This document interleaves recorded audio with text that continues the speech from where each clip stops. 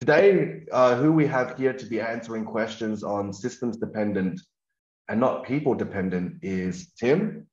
So thank you, Tim, for sharing your knowledge here with us today. Yeah, all good.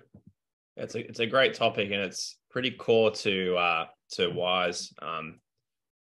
I've noticed a lot of people recently, maybe in the last year or so, who have been drawn to Wize, in particular, have been asking about what systems we have and what systems Ed and Jamie use to run their businesses. So it's a great topic. In terms of the systems, there are really a few key systems that we use at Wize to run our businesses, so they are, as best as they can, be systems dependent. I'll just say at the outset, accounting firms, bookkeeping firms, it is a people business. You know, it's not software. We use a lot of software. It's not software. You still need people. So we're not saying people aren't important. We're not saying you don't want to find good people, but we're just saying, if you think about the deep and narrow team as a system of just people, what we had when I met Ed and started working with Ed, I had about 15 accountants onshore, and I was treading on eggshells, to use Ed's language, around all of them, because they were wide and shallow. They all managed a portfolio of $200,000 to $300,000 in clients. And if any single one of them left, there was a big hole in knowledge about the client processes, what have you. And one thing I've noticed in the last year, it doesn't matter where you are in the world, frankly, people have had trouble hiring good talent. We've spoken to a very large accounting firm in India, and even in India, with a population in excess of 1 billion, he said their biggest struggle in the last year has been finding accountants in India, which kind of blew my mind. So one of the things I've noticed is people really struggle to find talent. And one of the first things Ed said to me when I started working with him about 5 years ago now was, when you have a deep and narrow team, you still do need, leaders. You need people who have CPAs or who are technical, at least one per team, but you only need one per team. And when you think about that, one for $1 million in fees, versus I had probably 3 or 4 CPAs per $1 million in fees who all had 5 to 10 years experience, that's leverage. So any system is about a couple of things. One of the main things we love about systems is it gives you leverage. And what I found is we'd very, very likely set these teams up before the pandemic happened. And throughout the pandemic, we just never had a problem that we didn't have enough staff. And it wasn't because we had hundreds of employees. It's because we had the right employees played in the right position, and we were able to leverage off them. And we were able to hire much more inexperienced accountants than we used to be able to hire, because we plugged them under more experienced accountants. And we got that leverage for the first time in our 20-year history. So, the deep and narrow team, even though it's people, a team made up of people, that's still a system for building out teams and for hiring as well. So that's one good example of a system. Another, the divisions, the 7 divisions. And this is the other key one. I think one of the reasons so many accounting firm owners came to Wize Mentoring, and why I came to Wize Mentoring, was because in my own experience, the whole business, $3 million business, was based around one person who was the owner. And if you took them out, the whole thing just fell apart. Talk about people dependent. It was really dependent on one person, the owner. I think a lot of people who come to us have that problem. It means they're a slave to the business. It means they can't go on holidays. If they get sick, they're worried things are going to happen. They have to work insane hours, all kinds of things. And the bigger the firms get, the worse the problem, which doesn't seem to make intuitive sense, but that was very much our experience. We had about 18 staff, 3 million in revenue. It was still people dependent on one person. And so Ed's whole way of thinking about the business as 7 divisions. We've probably heard us talk about them before: board, division 1, division 2, marketing, division 3, sales, which is the client manager division, division 4, production, division 5, quality control, and division 6, administration, and division 7, internal accounts. This way of thinking of the business and carving up into 7 different parts is itself a system for withdrawing and having accountability and being able to scale as well. So you can scale by having deep and narrow teams. And every time you get close to $1 million, you make another deep and narrow team. And you only have to have one superstar if you even want to call it that, per million in fees. And then the other major system we've got is these 7 divisions. And as you grow, you can find more and more people in the business who naturally tend towards CMO, CFO, COO, CTO, and they can start wearing those hats. And the business owner can stop wearing 7 hats and they can wear 6 hats, 5 hats, 4 hats, until the only hats the business owner's wearing are the ones that they actually want to wear. Usually it's sales or marketing, or it's on the board in like a chairman role, which is what Ed and Jamie currently are in their own businesses. So that's at a broad kind of top-down view. It's very, very broad, kind of the big rocks, we call them, the boulders. Those are 2 really important systems or ways of systematizing the business so that you can start to get people to help you run it, and you can get on the journey to having it run without you. That's absolutely fundamental, isn't it, Tim? Like a lot of firms, they start thinking of systems in terms of, I need to install these apps. I need to get this tech stack going.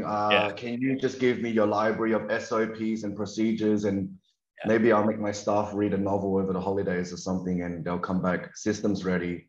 But what you're really talking about at its core is the people. And, you know, you and I and Christy, what we've all seen is how fundamental that has been for the firms, not just for ourselves, but in Wize, in allowing it to be managed from the bottom up, because we're seeing a lot of owners having to spend a lot of their time commanding that ship. You know, they're having to micromanage everything. They can't trust their staff.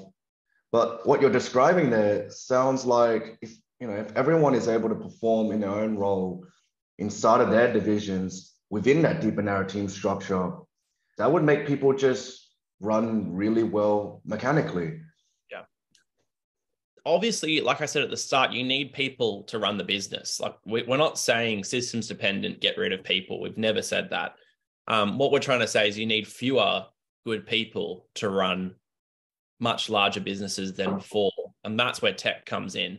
And the other place I've seen in my own firm over the last 20 years where we've become too dependent on people is when all the IP or knowledge or what have you is locked up in people's heads and it's not documented.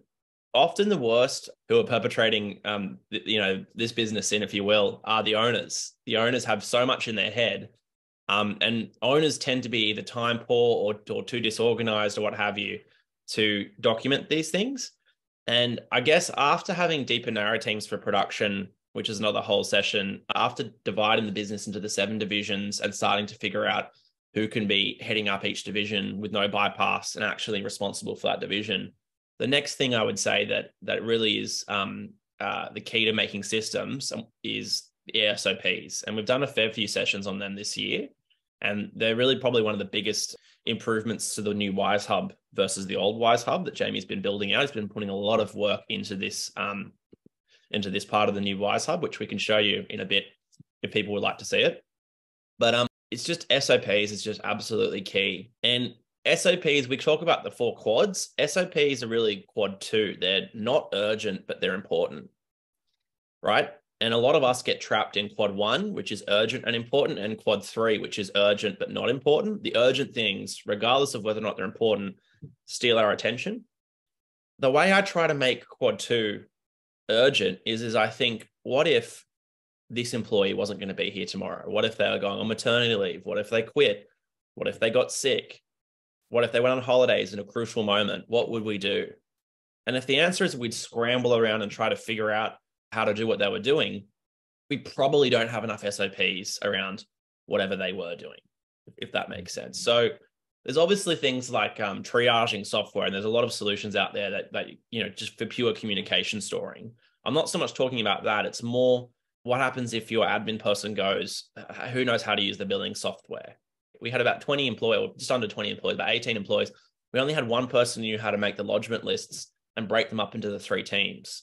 Really simple thing. It was probably the very first SOP or how-to video ever made. Was I sat down with him, instead of asking this guy, who was relatively expensive, pretty senior guy, to make this report every month, which is really an admin task. I sat down with him and I said, how do you do that? And I wrote out how he did it. And I've got to be really clear here. We're not trying to make people redundant by doing this. And when you start doing this, you've got to kind of tread carefully with your staff, because if you start asking your employees, how do you do this? How do you do that? And start documenting things. People naturally, the tendency is to think, oh my goodness, they're going to try to replace me. That's why they're documenting it. And you've just got to reiterate and explain. And I always give context whenever I do something in my business. I say, no, we're not trying to make anyone redundant here, or, we're not trying to replace you or anything. It's not a very robust business if one person goes on leave or gets sick and the whole thing stops, So ideally, every single thing that's important in the business should be documented. At the very least, it should be a quick 5-minute video that you make when you're showing someone else how to do it. At the most, you should have a very well laid out SOP. I get pushback all the time. People say, oh, but what if we change the process? That's fine. You can't edit a blank sheet of paper. You still need to have a process written down. And I would much rather have a bunch of processes that were, needing to be updated than no processes at all. So one of the things we do, we don't have an SOP for this yet, Thomas. So one of the things we do have is every 6 months, we have this process where we're reviewing the current SOPs, especially the ones that are reliant on tech. They tend to really need to be updated at least yearly. So I would really, really encourage you, if you haven't started documenting things yet, start documenting. Don't get paralysis by analysis. Don't get overwhelmed. Whatever happens today that doesn't have an SOP, make an SOP for it. And again, to make it urgent, I say, what if I'm not here tomorrow? What if something happens to me? What are all the things that I do that I haven't documented because I assume I'm always going to be here because, I'm in, I have equity pretty much. It's like I'm involved in the business at that level. I'm never not going to be here. You never want to think like that. You want to make yourself redundant, or you want to replace yourself, or you want to be able to give your role to your best employee who's looking for that promotion track. So yeah, I think really investing in the SOPs, and it takes at least a year to get all the core ones documented. Really investing in the SOPs, making sure you document them, and you get a culture in your business for documenting them. So a lot of my employees now, if they're showing someone how to use some software, they'll make a video for it. Or if they're showing someone, they're doing some internal training, like, around the production work, they'll make a video for it. So we're starting to get a culture now where the staff, in a bottom-up type way, are saying, hey, we need an SOP for this, or hey, we need a video for this. And then sometimes they're just making them themselves. And the last thing I'll say on that, to make sure it happens, again, to make it urgent when it's not urgent, we build it into our weekly tacticals. So I would say you can't have accountability without documentation, like how to do things. What does this role entail? What does a CMO look after? What does a CTO look after? You need documentation for accountability. The other thing you need for accountability, and this is a system in itself, and probably the last of the 4 systems or 3 that I've mentioned today, is to have routine rhythm. And the best way to have routine and rhythm is through frequent meetings. So every week, me and my senior managers, the team leaders, get together and have a weekly tactical. And guess what? Once a month, on the second Monday of every month, which would be, I think, today, we look at, because we had a public holiday yesterday, we look at the SOPs. We say, what are the top 3 SOPs that need to be approved this week because they govern tasks that the business does every week. And so to make something that's not urgent and important, because systematizing your business is not urgent. To make it urgent, we've built it into our weekly and monthly meetings so that 12 months down the track, we'll have approved 50 odd SOPs if we do three a month, maybe more, maybe less. But that's a system. A system is you're building a handbook. You mentioned McDonald's before. You're building employee or an owner's manual. And if we're all abducted by aliens, or there was a rapture or whatever it is, I love that show, The Leftovers, I think it's called. If we all disappeared and people came in and found this handbook, they could run our business, or they could run Ed's business or Jamie's business, or even Wize Mentoring according to this handbook, and they would get very similar results to what we were getting. That's system dependent, not people dependent. Because the people have been completely interchangeable, but they're getting comparable results. So the system is producing the results. People following the system is producing the results, not extraordinary people who are creating the system in their head and it stays in their head. That's a big one, Tim, when you're mentioning that. And I think that really summarizes it really well, getting those similar results, no matter what the inputs are. Because if the system is built with enough thought and development, and enough has been invested in there, we should be able to get the same McChicken meal every single time. We should be able to produce the same level of quality tax return every single time.